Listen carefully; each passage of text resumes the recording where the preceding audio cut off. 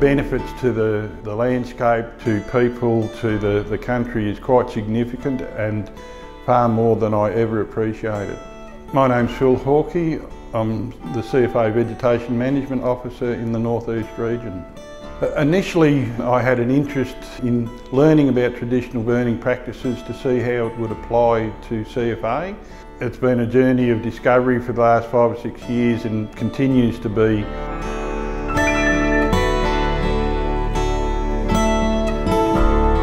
The benefits include, apart from fuel reduction, which is an obvious benefit, but there's social benefits, there's economic benefits, there's mental health and other health benefits that can be attributed to having traditional owners and Aboriginal communities returning to undertake traditional practices.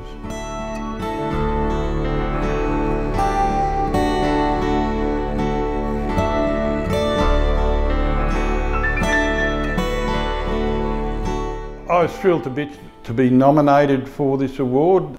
I was very pleased to see that CFA went down this path where they're recognising a lot of the good work that's being done by people right across the state.